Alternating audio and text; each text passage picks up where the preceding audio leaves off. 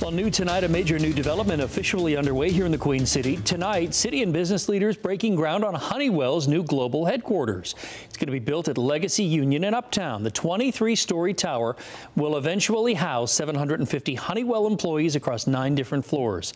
NBC Charlotte's Kendall Morris, she's live for us now. And so, Kendall, explain how this is going to change Charlotte's skyline.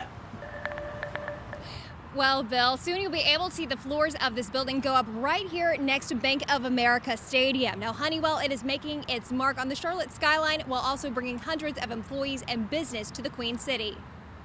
3, 2, 1, turn. And with that, Fortune 100 company Honeywell will soon call the Queen City home to its new global headquarters. It's a great day for Honeywell. Last November, Honeywell announced plans to move its headquarters to Charlotte. The CEO saying at the time the company planned to relocate or hire 750 employees with a median salary of $85,000. We're already hiring actively in Charlotte, and we already have 350 employees here today. And frankly, our only limitation today is space. Honeywell invents and produces technologies for things like aircrafts, homes, and buildings. The CEO says the decision to move was tough, but several factors helped push Charlotte to the top of the list. Obviously, the economic environment was important.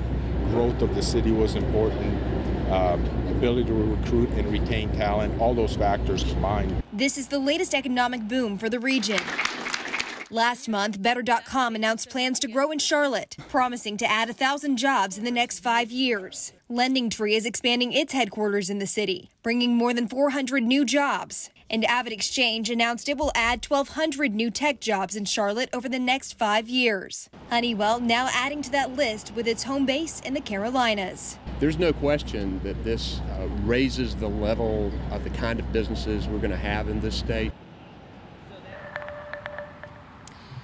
The Honeywell CEO says he hopes that this building is the first of many Honeywell buildings across the area. This tower here in Uptown is expected to open by July of 2021. Live in Uptown, Kendall Morris, NBC Charlotte.